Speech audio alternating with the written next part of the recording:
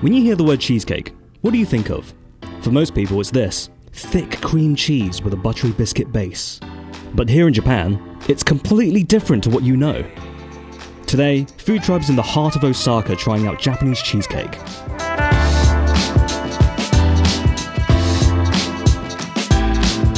This is Uncle Rikuro's Cheesecake Cafe, where locals and tourists alike from all around the world flock to come get a taste of what everyone's been talking about. Established in 1989, Rikuro Nishimura opened up his first store in Namba. Today, his brand has made a mark on Japanese desserts ever since, quite literally, on the cheesecakes. But what's so different about this particular cheesecake? Firstly, its appearance. The cake is renowned for its incredible fluffiness, as well as its famous jiggly movement. The jiggle itself is one of the main aesthetic features that led it to become a viral phenomenon, with everyone fascinated by its unique movement. I mean, just look at it, it's mesmerizing. As for the ingredients, it's not too dissimilar from Western cheesecake. It includes egg, milk, cream cheese, butter, sugar, and flour. However, one key ingredient that's different are the sweetened raisins, which are sprinkled around the base of the cake.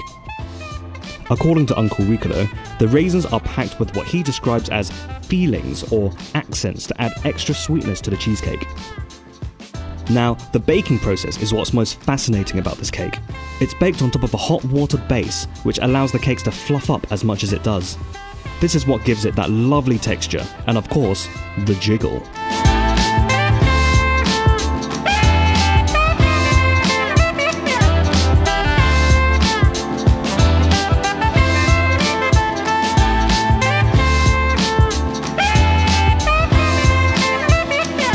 After they're taken out of the oven, they're branded with their signature logo, which is done in front of the customers.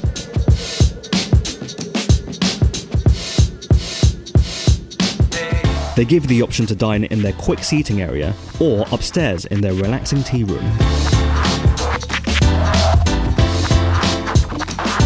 Unfortunately, this time round, the tea room was closed, so I had to sit downstairs.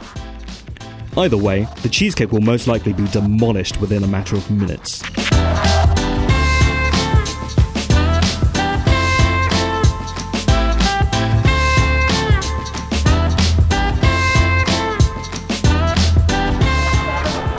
So here we are, Japan's fluffiest, jiggliest cheesecake.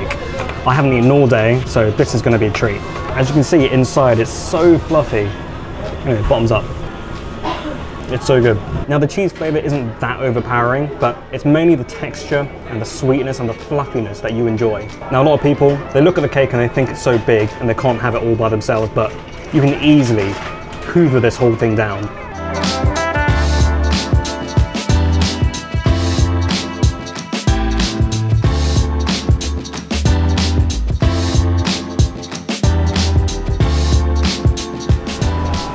I know I said I was going to be able to finish this whole thing, but I'm starting to get a bit defeated already.